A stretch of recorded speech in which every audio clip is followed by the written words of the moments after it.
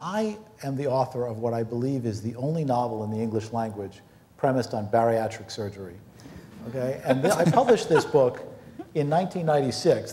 Bariatric surgery is where you have your stomach stapled so that it is 5 or 10% of its original size in order to constrain your ability to gain weight. And I published this book around 1996, and it was really a great sort of MacGuffin, as Alfred Hitchcock would say, for a novel, because it was unknown at the time. And so it was an opportunity to write a kind of allegory of self-transformation about a character, and it was just a great premise, I thought, anyway. At that time, it was almost unknown. Nobody had this sort of thing done. It was quite dangerous, and there was really no agreement in the medical world as to what was the correct procedure to do. Fast forward to today, when you have something like 220,000 such procedures a year that are performed, and it's quite standardized. In fact, there's a whole industry that has sprung up around bariatric surgery. There are special hospitals, there are gurneys that hold people of 600, 800 pounds, there are machines that lift them up, and there are special long needles, and I won't go any further than that, but it's a measure of the growth of a problem in society, and that is the problem of obesity. And so Naomi had asked me to look at this for the book, and I looked at the rise of these TV shows on which you go on these shows and they help you lose weight. And you lose weight, one hopes you lose weight, very publicly. But you don't just lose weight, and the granddaddy of these shows, of course, is The Biggest Loser. Everybody's probably seen an episode or two of The Biggest Loser. If you haven't, I urge you to tune in or fire up the TiVo. It's very much a worthwhile experience. And what was interesting to me about these shows was the extent to which they were highly ritualized. You didn't just go on them and sort of lose weight. It wasn't like going to a spa or something, or just merely going on a diet.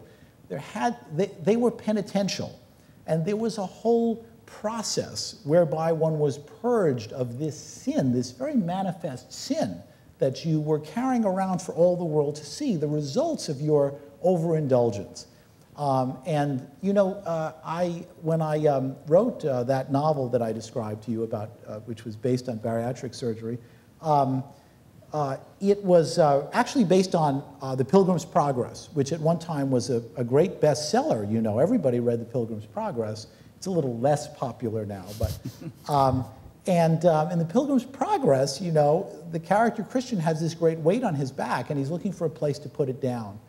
And it seemed that these shows, to me, were really a modern version, a sort of reincarnation of this great best-selling book, because you had people who had sort of sinned by social standards, by medical standards, and so on, and were looking for a place to put down, or a way to put down this great weight that they were carrying around. And the shows, the Biggest Loser, anyway, I mean, I shouldn't speak for the others, and there was a whole series of knockoffs, but at least from what I saw, there was a process, you know? I mean, the person had to sort of testify about the terrible situation, you know, no boyfriend or girlfriend, and terrible emotional problems, and can't fit through the turnstile, and chairs, and on and on.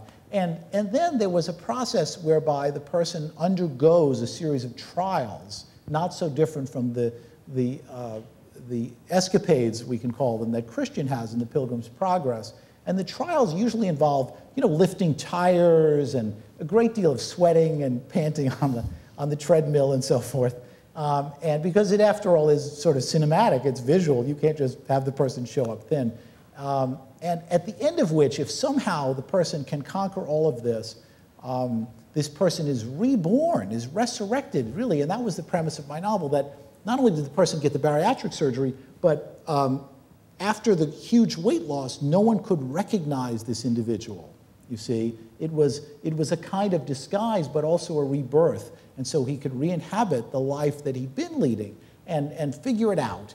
And in this case, the people hope that they can achieve the love and success that they've longed for, and that somehow their weight has prevented them from achieving. So it was actually quite fascinating. I came to the conclusion, at first I saw these shows as incredibly exploitative and kind of hideous, but after a while I came to the conclusion that they were kind of useful.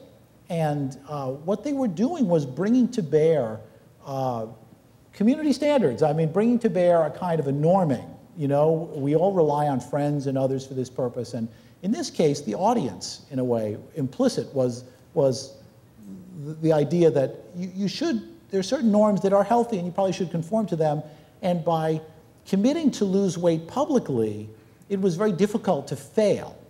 And so there was a whole structure that these shows comprised, which made it possible, easier maybe, to lose weight than it would be in your own living room. And so ultimately, I kind of decided that these shows were not bad, and in a way, society had to fulfill a similar function, and must fulfill for all of us, which is the function of establishing and upholding norms, and making it easier for us to live according to those norms. And unfortunately, we have some less than healthful norms right now, and who knows, maybe these shows can be a beginning.